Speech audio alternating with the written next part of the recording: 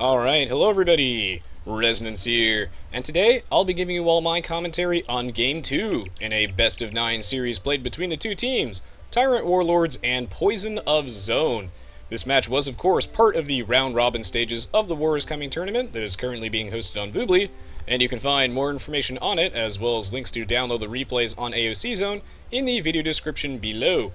I will also have links to watch the other War is Coming matches and or other expert games with my commentary in the video description as well.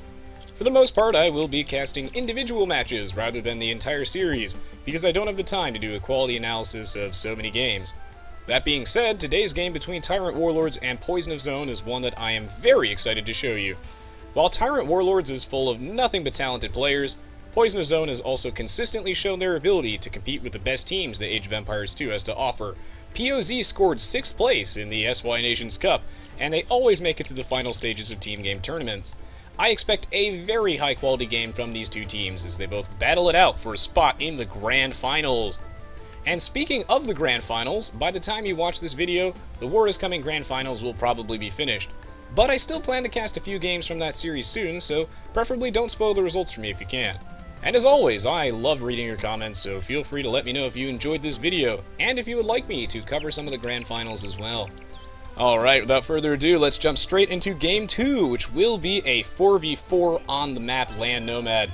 Now, while the players choose a location to settle, I am going to take a brief moment to explain what Land Nomad is. Like with the standard Nomad map, each player spawns without a town center or scout, and instead their villagers are spread out across the map. Both teams will have to coordinate locations to settle and make sure that nobody is isolated or surrounded by the enemy team.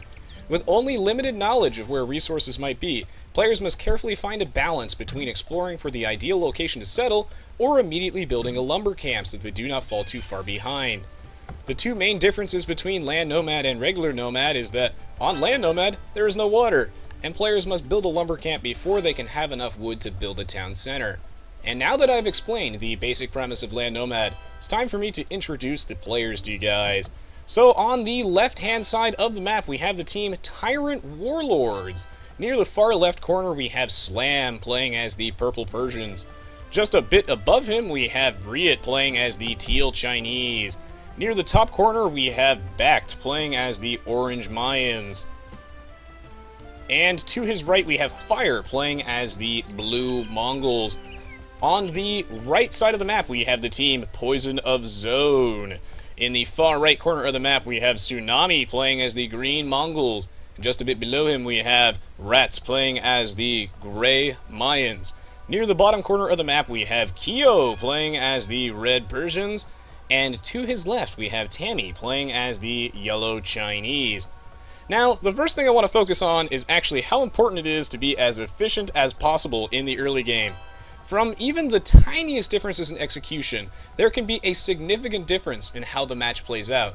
Let's take a look at how Fire and Tsunami are starting the game. Both players built their lumber camps at exactly the same time, but one of them is going to come out ahead here, and why? Not because the surrounding areas have substantially different available resources, but actually because Fire manages to start gaining an early game lead because of something as simple as the location of his lumber camp and the way that he assigns his villagers to the trees. So basically, when the villagers walk to the lumber camp to drop off their 10 wood once they finish chopping it from the tree, they barely have to walk at all at Fire's lumber camp. When you consider how many trips a villager must take to drop off its resources, this adds up incredibly quickly. Not only that, Fire did not have to reassign his villagers to those trees after building the camp, but rather, he sent them to those trees immediately. Compared to Tsunami, who unfortunately had to reassign his lumberjacks, which we can see by all the chopped trees right there, it's going to put him quite a bit behind, because this is not nearly as efficient. Basically, when your villager is reassigned to a new tree, it has to take a few seconds to chop down the new tree first before it can start harvesting lumber.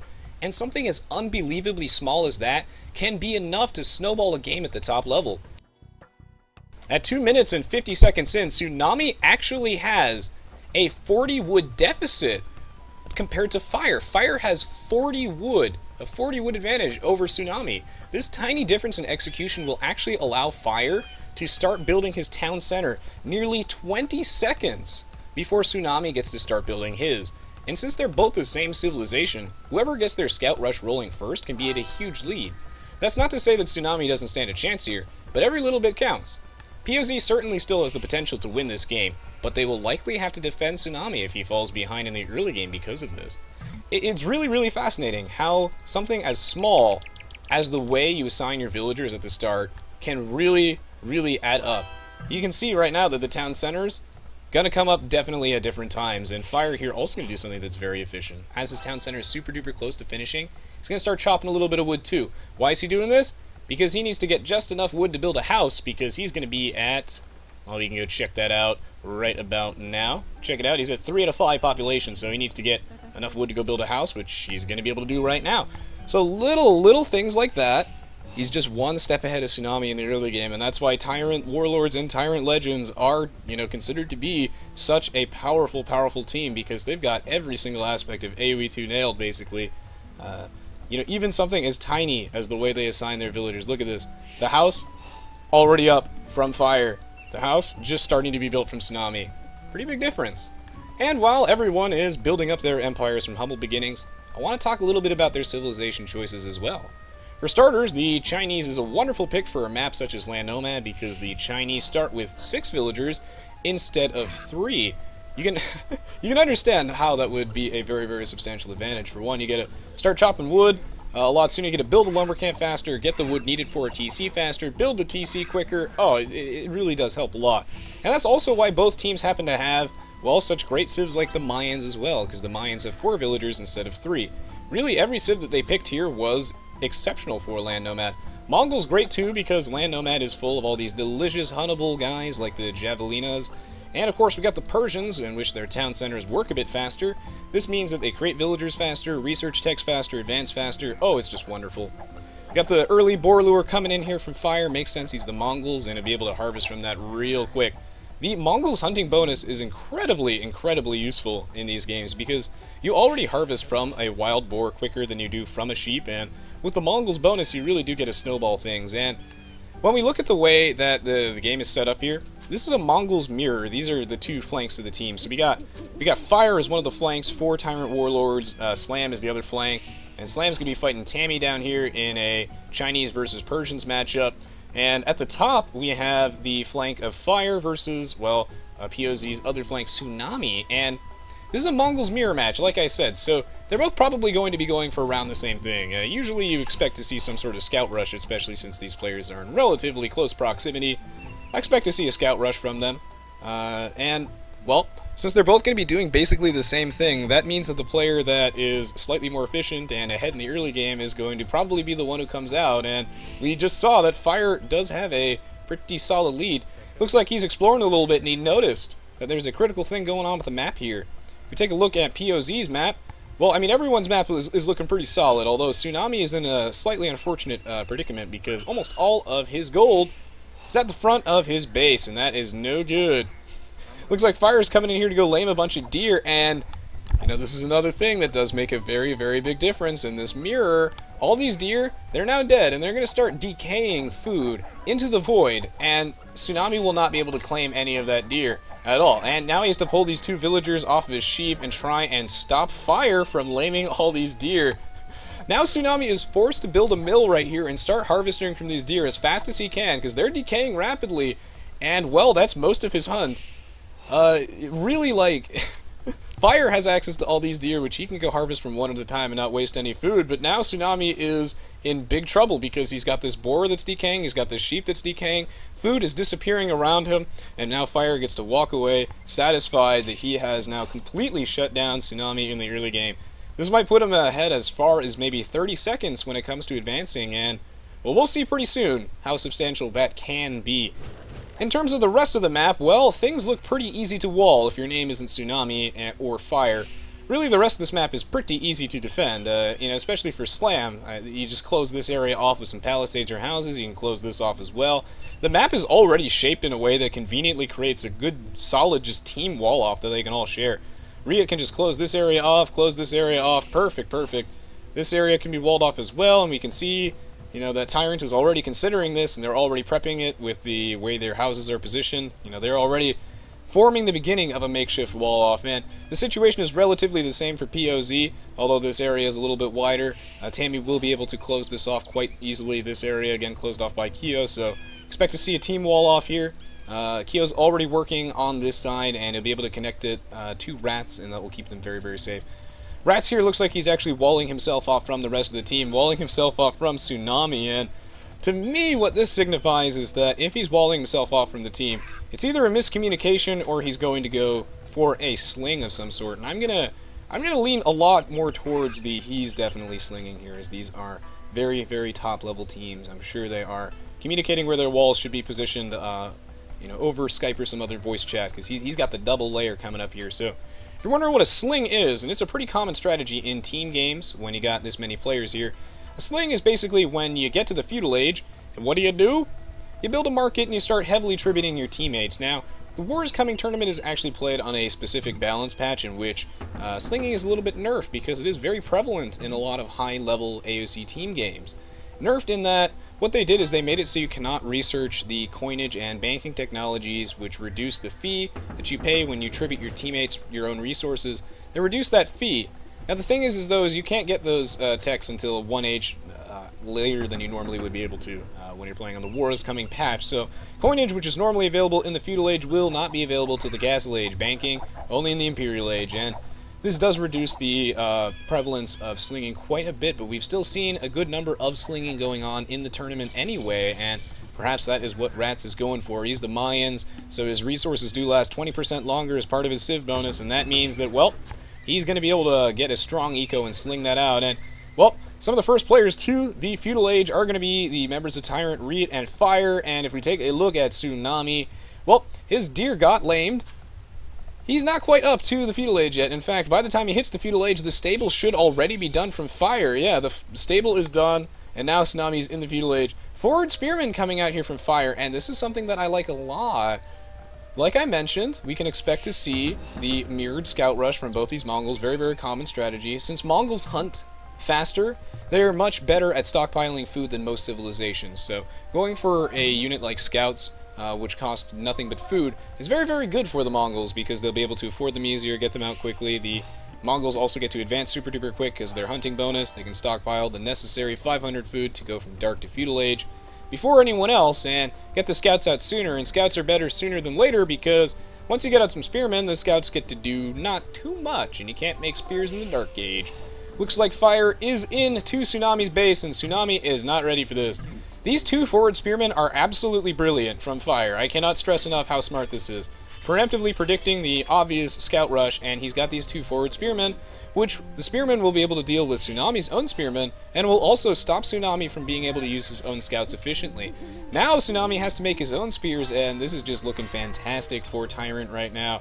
Looks like RiuT was going for a scout rush of his own, which is interesting considering he is the pocket, but this is how TyRanT has coordinated this, and those scouts coming out, but Keo is all walled up. Looks like poZ is turtling like nobody's business here, and they're going to be closing off just about everything. And now RiuT has to go find a location to raid, and who better to raid than Tsunami, who is just a teeny bit behind Fire, who is just playing out of his mind. He's on fire this game. So anyway, Spearman coming out here from Tsunami, which is pretty good. He's going to get some free damage onto Fire's Spearman, as Fire's going to go send in a bunch of his scouts, and he's going to be joined by RiuT. Now the thing is here is that on Land Nomad it's a bit different than regular, 4v4 team game metagames, in that the positioning of the individual players doesn't matter as much. Like, we can have something like, what's going on right now is that Slam has a blacksmith in a market, so he's probably going to, like, boom up, go for a fast castle, and just go huge on his economy, because he doesn't have a barracks. If you have a barracks, that means you're making military at some point this year, and, well, RiuT is going for, scouts in the pocket, which is generally unheard of on something like Arabia, but since the map is just so easy to wall, like, in this case, even though Slam is adjacent to Tammy, Slam is, like, almost the pocket here. Because really, the reason that, you see the pockets are the ones who go for the greedier strategies like the fast castle age is because they're further away from the enemy team, and it's much easier for them to have they have more time to react and more time to defend. It's a lot harder to get rushed when you're further away from the enemy team. And while Slam might be technically the flank and that he's adjacent to Tammy, his map is so easy to defend that he might as well be the pocket, and he's just playing as if he is the pocket. Not only that, he's the Persians. That's the other thing to keep in mind here. So there's two factors going into this. One is map is super duper easy to wall, and the other factor is, well, he's Persians, and the Persians, their town centers work faster, and that allows them to get a huge boom, and their tech tree is really, really good. Like, knights are just the go-to unit in you know, most team games and when it comes to Castle Age warfare, because they're just so much stronger than everything that the Feudal Age offers. And not only that, they're also super duper mobile. Like, they might not be the fastest unit in the game, but they're way more mobile than, like, if you were going for crossbowmen or something like that from the pocket. It'll take forever for those crossbows to get there, whereas the knights will be able to get there in time. It looks like Fire is just routing Tsunami here, focus firing down the individual units, as Tsunami, not able to pull back in time, is going to lose a couple spearmen for free. He's going to be super duper careful here, and he's going to need some help, as, well, the scouts from RiuT were also there to assist him, and one thing that's interesting as well is it looks like RiuT has neglected to close off this back area. Let's see if he is actually aware that there is a little gap here. Yeah, it looks like he's aware of this, yes. And well, look who's closing in. He's got this wall off over here. I guess he assumed that Tsunami would have that thing covered, but nope, doesn't look like it. As RiuT's in here with the scouts, and that's gonna be very bad for RiuT. As see RiuT's with the market, and well, it looks like he's been tributing Tammy quite heavily, quite heavily. If we take a look at Tammy's perspective here, expect to see some tribute coming in. I'm assuming it's Tammy that's being slung here, mostly because Tammy's score is so very high. I know, though, that RiuT is not being slung, despite keeping his score up with Tammy, so that's very impressive. Attempted quick wall here from RiuT is not going to be quick enough at all, and this villager's going to go down. This is going to be super bad. The last thing you want to do when you're slinging is, well, get raided. That's why the people who sling usually do wall up, and while he's, you know, working on the wall up, I don't think he realized that, well, Fire and RiuT were able to just squeeze their way in on this, and so many villagers down, gold mine being denied here, and that means he's not going to be able to tribute as much resources as he wants. But Tammy, looking for revenge, gonna go send out some knights and see if Tammy can go do anything about this. I love this gate here from BacT. This is a quick wall with style. He was looking for something wide enough and cheap enough that he could put to protect his castle. Now, of course, BacT is Mayans, and, you know, since he's in the pocket position, he's gonna go for plumed archers. They always do. Because you can't just go for Eagle Warriors, usually. Most of the time, Eagle Warriors is not quite as strong as Knights, and the Mesoamerican civs don't have access to Knights at all, and, well, plumed archers are just a great unique unit. The Mayans are just super suited for this strategy because their eco is just so strong that they can get out the castle relatively easily, and their unique unit, the plumed archer, creates very quickly, costs almost nothing, and it just has very good stats. So it's also quite mobile, and mobility is very important from the pocket, so you can go assist your flanks, who will probably be doing that Russian shenanigans. Looks like RiuT is, well, in a very poor position as he has zoned off all of his gold entirely, and kind of a similar story from Tsunami. There we go, RiuT's slinging Tammy a little bit there. Similar story for Tsunami, as he's got no gold of any description. Fire has lamed this with a couple of houses to prevent Tsunami from saturating that gold, and there is really no gold that is easy for Tsunami to harvest from, and, well, Tsunami's going to try and wall this area off and see where things go from there. And the thing with Tammy right now is Tammy's looking kind of scary with the added sling from the resources, but if we take a look at the population, well, there's an important thing to keep in mind. So, Tammy is ahead in terms of villagers over RiuT, but RiuT's still relatively equal in military pop. In fact, TyRanT is just ahead in general, as BacT has some units, but Kyo does none at all. RiuT's going for the sling, Slam booming up, and really Tammy doesn't have a substantial enough military or eco lead right now, I think, to warrant the sling. RiuT isn't really in this game. Right now, poZ is relying on the fact that Tammy is going to be huge and going to try and overwhelm their opponents with a tech advantage. The thing is with the sling, is that you take one of your own teammates out of the game, but you snowball another one of your teammates, hopefully to make up for that. Looks like Tammy's going to actually worm his way in there and do a lot of damage to this economy. So the thing here, yeah, is that it's mostly the tech advantage that makes the sling so powerful. You get all your upgrades first and, you know, start booming up, get out a bunch of extra TCs, and hopefully that advantage is enough, get to the Imperial Age sooner than everybody else, enough to snowball a game. Fire still with the lead over Tsunami right about now, but Tsunami still holding out with a pretty solid wall off. Still no reliable access to gold. He does have to go all the way back to go mine this gold. And, well, RiuT's did get delayed a lot in his sling, so it wasn't as effective as it normally would have been. RiuT's got these scouts stationed here just in case, and Well, the Knight's not able to quite get in yet, as Slam going to put up a couple of buildings to go block that off, and Tammy's going to have to do something with all this money, and Tammy's not going to sit around waiting all game, of course. He's going to go move his Knights in and try and see if RiuT if RiuT is able to get pressured. But it looks like they're all walled up. It's looking very, very good for TyRanT right now, but poZ still in this game. Still in this game as Tsunami was able to hold out and survive here. Not dead yet. Rat's still getting the sling off, but, you know, he's getting all uppity again, trying to build a house, and RiuT's not having any of this. Gotta keep him in line, man. Can't let Rats have what he wants. The house does get to go up, actually. Don't think RiuT meant to do that, but this villager is not coming home tonight, unfortunately. He's down for the count, and that's all she wrote. This little wall off here is going to deny Tammy yet again, and this sling not paying off right now for poZ.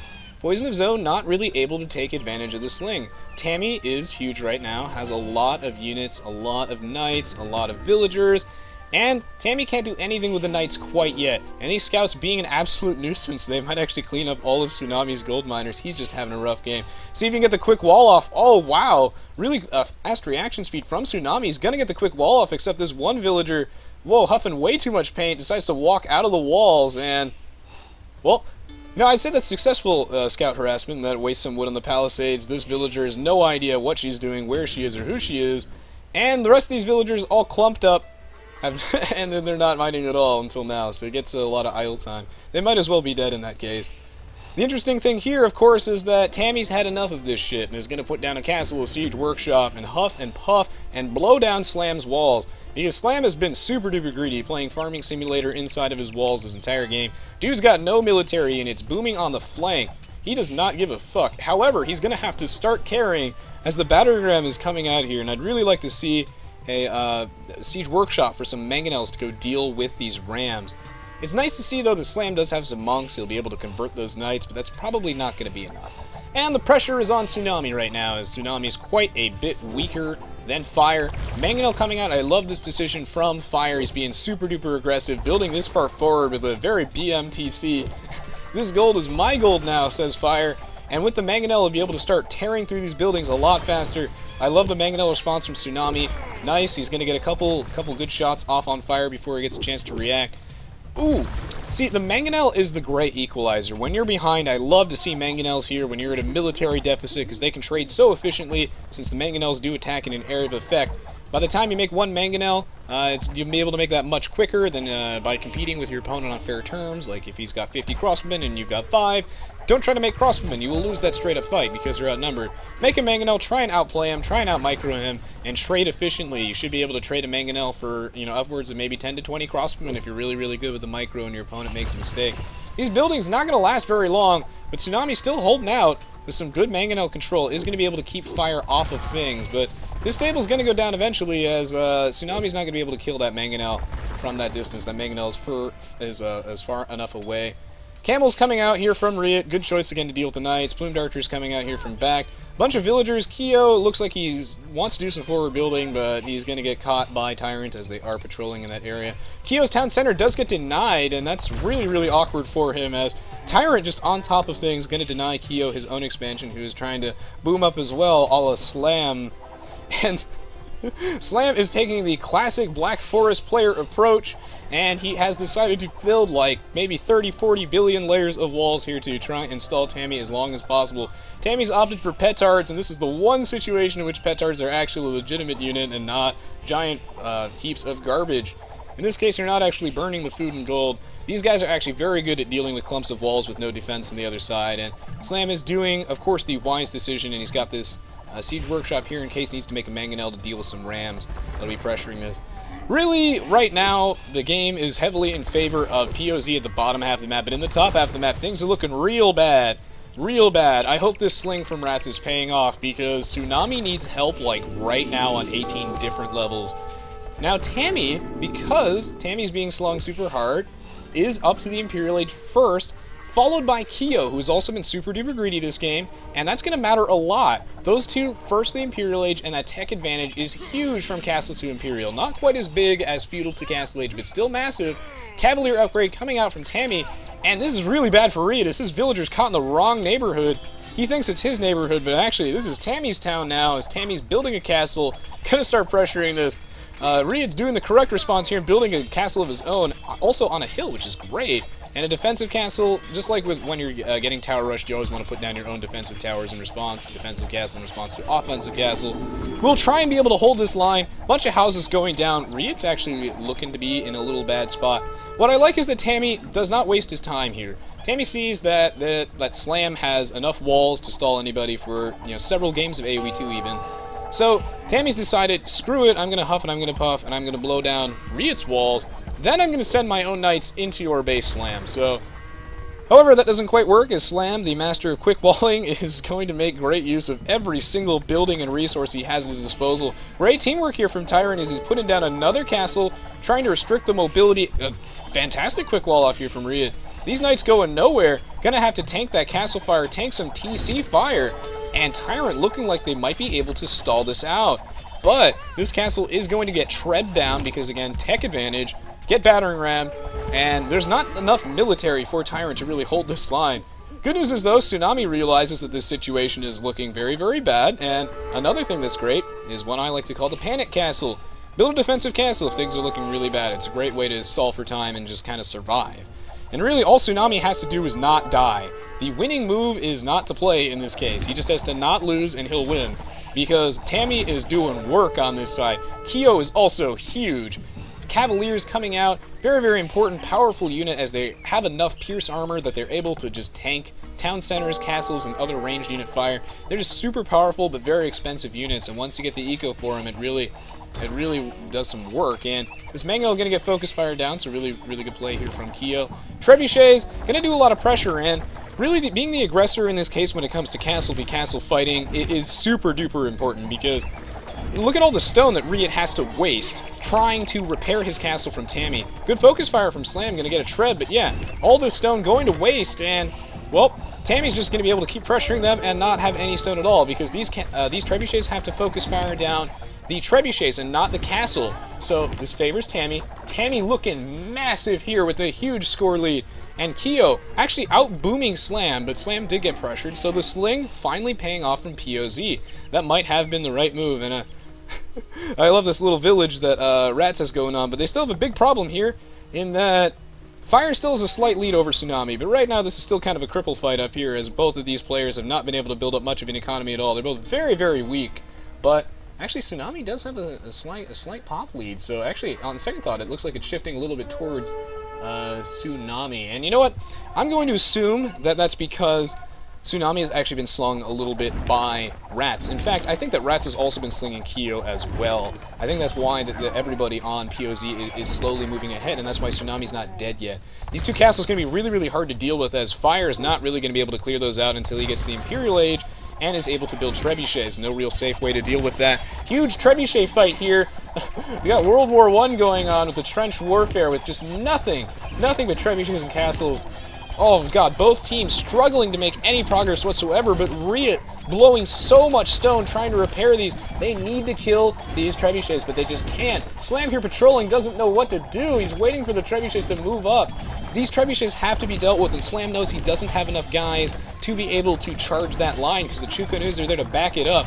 And things are looking pretty good for poZ, but Slam's got a lot of guys now too, and so does BacT.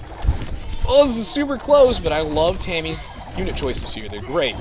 They're great. Chukonu is very, very good against units with good pierce armor, like the Cavalier and the Plumed Archer, because they fire so many shots. There are archers that are much better against standard archer counters. However, RiuT here has decided, fuck it, I'm not focusing your trebuchets, man. I'm going straight for your castle, and he gets Tammy's castle, which is massive. Now poZ has to fight underneath two castles from TyRanT, and they have no castle to fall back to, so Slam will be able to charge this a little bit more. Kyo is fed up with this nonsense and is going to start charging those trebuchets from RiuT. But yeah, this isn't actually their base. They don't have the home field advantage, so Tammy isn't going to be able to replace this castle that easy. Sling coming down really, really hard, and yeah, I love the choice of camels as well to go deal with the Cavaliers. As the game drags on, Aoe2 does tend to boil down to a game of counters, so you can trade efficiently with your opponents. BacT here has decided that he thinks, and this is an interesting decision as always when it comes to Aoe2, where do you send your troops as a pocket? generally, if you think that wherever the enemy team is pressuring, if you think the rest of your team can hold the line without you, then it's much better to go attack the enemy directly than go defend where you're not needed. And in this case, BacT has utmost confidence in the rest of his team. He thinks that Slam and RiuT can hold this line, and I think that's very reasonable considering that, well, if we look at populations here, I mean, Rats is like no military units, right, because he's been slinging the entire game. So this is actually just a 2v2. So assuming his teammates don't die, and BacT manages to keep Keo busy, which he's doing a good job of doing right now, Tammy will actually be 2v1'd on this side, and, well, that's going to be really, really bad for Tammy, as Tammy's going to be losing ground at a remarkable rate. So great response here from TyRanT. They realize now that it's reaching this point in the game where the sling is starting to lose effectiveness. It sort of peaks around, you know, 20 to 30 minutes, and once the game goes beyond 40 minutes, it starts to become less effective because Rats has no dudes. Without any dudes, you can't win. Without any dudes, you can't win. Words of wisdom, guys, because, well, players are starting to get closer and closer to the max population of the game, and Rats' military population is 0 means that his teammates are going to start getting outnumbered here. You'll be able to, you know, have like double the military units of your opponent if you're being slung sometimes at a point, but when everybody's all capped out, having all those extra resources. I mean, look at Tammy! Tammy has over 4,000 wood floating around. Tammy literally can't spend this money fast enough because the sling is running out of steam. And we saw this in the previous War is Coming series that I casted that you guys might remember. The NC and Friends and Arma versus TyRanT Legends. A very similar thing happened where we see the sling running out of steam. Poison of Zone falling heavily behind here. And I think that Rats like needs to start transitioning to actual dudes. And well, he's recognized that he needs dudes, so he's building a blacksmith now, but a 50-minute castle age isn't quite going to cut it here, I think. Things are looking quite bad. Keo, though, does realize, though, that Tsunami is in need of a little bit of help, and Tsunami's been doing really, really well on his side, so major credit there. But now, Keo is going to be over here and just going to clear out all of Fire's guys, and what this means is that Tsunami has so many trebuchets that Tsunami will be able to clear out all these castles, and Fire is in deep, deep, deep trouble. But the thing is that Keo has nothing at his own base. He doesn't have enough stuff at his own base to be able to defend this, and since he's making light cavalry now, I'm assuming that Keo is running out of cash a little bit here. He wants to mine this gold mine, but he can't saturate it because BacT has decided to go for him. And again, I love that decision from TyRanT to send BacT to go attack the enemy pocket, to go attack Keo. It's very, very smart because he knows that from a population standpoint, RiuT and Slam should be able to hold this against Tammy. And by keeping Keo off of those two guys, then basically TyRanT wins because there's just no military units here from Rats. What they had to do is they had to turn that advantage that they had from Tammy being huge and having a massive, massive, you know, tech advantage. Tammy and Keo were really, really powerful at a point. And they had a huge tech advantage, a huge military and eco advantage, but they had to actually do something and win the game. And Slam here with the 15 billion layers of walls and some great teamwork, well, these guys managed to actually hold the line. These two defensive castles here make a huge difference as well because they were on a hill. They have an elevation advantage over Tammy's castle on the low ground and Tammy's units on the low ground. Those guys here camping the tiny bit of elevation, and that means that their castle takes less damage, deals more damage, and TyRanT turning this game around. I think that they basically clinched this game, actually, as Rats here not able to transition to anything else fast enough, and the sling not quite working. I guess it just goes to show, guys, that you can't quite sling against TyRanT. Sometimes it can be really tricky. Now, while Fire might be very, very much so dead, it doesn't really even out, though, unfortunately, for poZ. They put up a really good fight, and it looked like they were actually going to take TyRanT down for quite some time. They just weren't able to get enough damage and actually breach those lines. This decision here from BacT to go to Keo basically sealed the game, and the fact that, you know, these two defensive castles here, Slam and RiuT working really, really well together, and Fire able to snowball his side in the early game was really, really good. Tsunami still managed to hold the line. Rats did a lot of work with his slinging, but at a point it just kind of, you know, peters out, and this gold mine is no longer property of Keo. It now belongs to BacT, and BacT is going to move in here with his plumed archers. Very, very hard to deal with. I wonder if we'll start to see some mangonels from Keo in response to this, as, you know, having a lot of horses, it looks like they're just going to call it GG. I was going to say, you know, if you have enough archers, you can actually kind of gun down the paladins and the hussars, you know, to a degree, so it's usually a good idea to back up. When your opponent has like mass ranged units like Longbow, it's a good idea to back up your melee units, like your cavalry that's going to charge at them, with some mangonels. That way your opponent is damned if they do, damned if they don't. They can't focus down the onagers without being charged by the cavalry, and they can't focus down the cavalry without getting blown up by the onagers. So I'm assuming that's something that he was considering, but it looks like the siege rams were the first order of business here. I mean, really, not too much poZ could have done at a point, mostly because of their decision to have rats go for the heavy sling. The population just wasn't there for them. It didn't. They weren't able to really snowball the lead. TyRanT able to defend extremely well, wall off everything, and this map was, I think, closed enough. Judging by the land, it was like closed enough that, well, the sling didn't work so well here. It really didn't. Really, the only person who was like vulnerable was like kind of fire, and fire definitely got punished a lot in the later stages of the game, especially because the Mongols tend to drop off at this point when they like hit the Imperial Age, because they need like all these super expensive technologies, and you want to transition to Mangudai because they're so hard to counter because they're cavalry archers with attack bonus versus siege weapons, which traditionally counter cavalry archers. Things like onagers don't work as well anymore. So yeah, cavalry archers. The Mangudai, very, very powerful, but they require a lot of resources and upgrades, and, you know, you want siege weapons as well. From the Mongols, you want all sorts of fancy technologies that cost way too much, like onager and siege engineers. So the Mongols do kind of, like, dip a little bit in the early Imperial Age, and then they resume having an incredibly strong late game, you know, and early mid, but, like, there's this early Imperial Age that's not super good there, and that has allowed Tsunami and Fire to sort of reach, like, a little bit of a stalemate for a while, and yeah. Good job on Tsunami for being able to hold the line.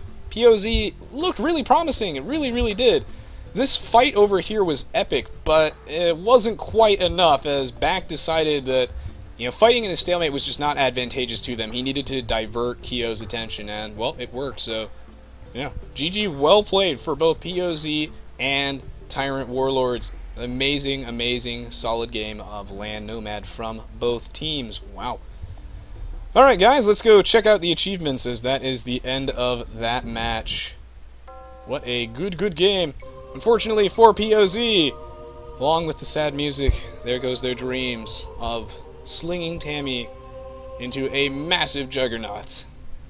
And you look at the military population, I mean, that kind of tells the story here, as Tammy and Kyo maybe had like a combined army of 100, whereas BacT actually outnumbered both of them combined, without really being slung. You can see that, you know, Fire versus Tsunami it basically is even as it gets. A little bit weak in the early game, but Tsunami manages to, you know, show us how to defend extremely efficiently, and these guys are basically as even as possible, but backed with an army, like an absolutely massive army here, that outnumbers the two people being heavily slung. So that's very substantial. RiuT and Slam as well, able to, you know, keep even with the military, and the fact that Rats had nothing matters a lot. He also lost 4 villagers due to RiuT's scouts, and that also slowed down the sling a little bit. If you look at the tribute sent and received, Tammy just wasn't able to spend all that money towards the end. Having a lot of military production facilities, like even more, might have been necessary in that case, but even then, that just goes to show the sling can drop off, as Tammy just not able to spend all this money. It's so much money. So much money. Rats sent 15k to his team. Slam is doing a little bit of tributing as well.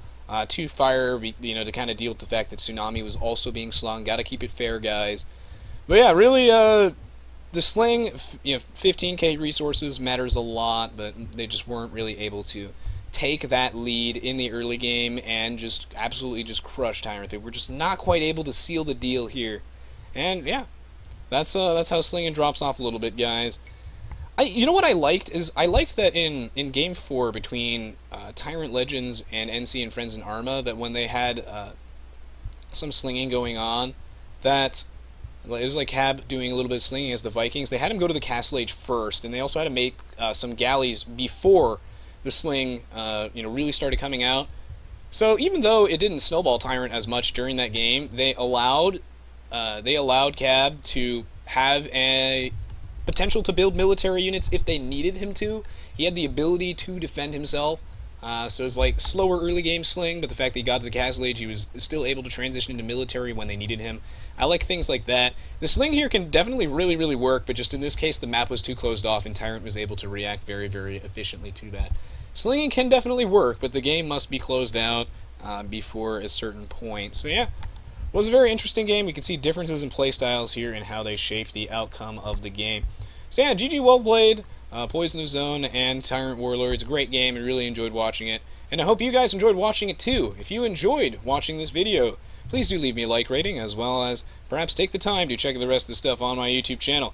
Plenty of other Age of Empires 2 videos, including other expert game commentaries. I also have videos of other games too, so if you like this one, you'll probably like those as well.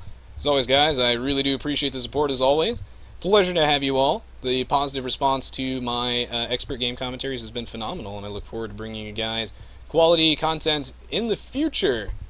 So yeah, the War is Coming tournament has been a lot of fun to watch, and plenty more games where that came from, whether War is Coming or just miscellaneous expert games. So yeah, guys, thank you as always for your continued support and for watching, and I'll see you all next time. GG, well played!